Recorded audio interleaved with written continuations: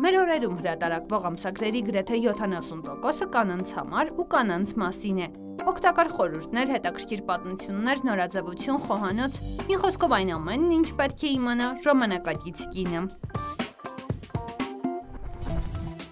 Սակայն քչերը գիտեմ, որ կանանց համար ու կանանց մասին առաջին հայկական պարբերականը լույս է տեսել 1919 թվականին Կոստանդնուպոլսում։ Հայկին պարբերականի հեղինակն էլ գրող, հրապարակախոս, կանանց իրավունքների ակտիվ պաշտպան Հայկանուշ Մարկն էր։ Հայկանուշ Մարկը արևմտահայ գրականության կարկառուն ներկայացուցիչներից է եւ Սիպիլը նրա մասին խոսում է ու հիշատակում, երբ տարավ ու ներկայացրեց ընկերներին ու ժամանակակիցներին, հենց այդպես էլ բնորոշեց, ասեց, որ նա հայտնություն է եւ նրան պիտի վստահենք թերթի խմբագրության գործը, որովհետեւ այդ հատվածը կարծես թե բաց էր։ Նրանք կարիք ունեին նման ըմբոստ խելացի, կրթված մի կերպարի, ով պիտի այդ ամբողջ նախաձեռնությունը իր ձեռքը վերցներ ու կարողանար ղեկավարել ու առաջ տանել։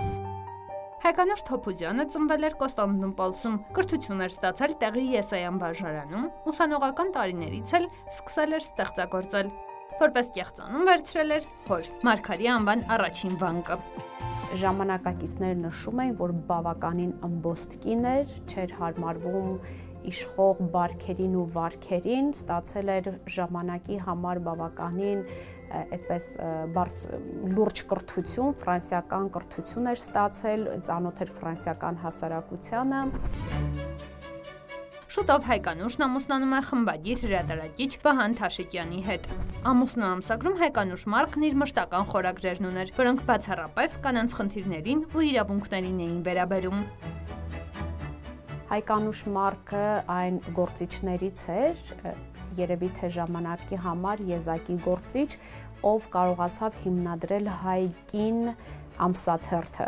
որտեղ որ տպագրվում էին ժամանակի բոլոր նշանավոր գործիչները, հրապարակախոսներն ու գրականագետները եւ բարձրաձայնում էին հայ կնոջ կերպարին առնչվող տարաբնույթ հարցեր, փորձում էին վերաիմաստավորել եւ վերաարժեվորել հայ կնոջ կերպարը հասարակության մեջ։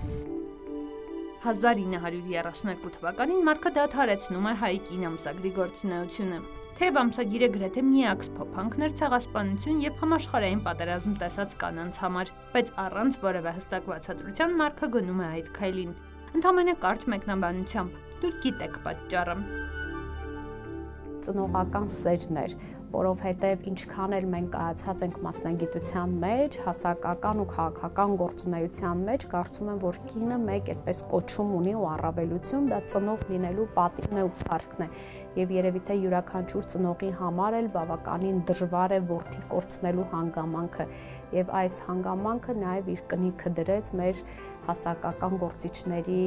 վրա եւ նրանք հետագայում ուղղակի ինչ որ բաներ չկարողացան վերարժևորել ու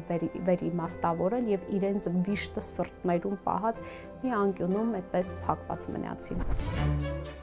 Հետագայում Հայկանուշ Մարկը շարունակում է լուսաբանել կանանց վերաբերող տարբեր թեմաներ։ 1954 թվականին Պոլսում մեծ շուկով նշում են նրա գրական ստեղծագործական գործունեության 50-ամյակը։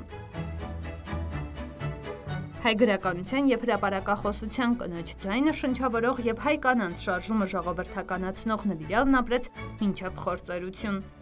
Մարկն իր հարուստ գրադարանն ու բոլոր իրերը կտակում է Սուրբ Խաչի դպրևանքին։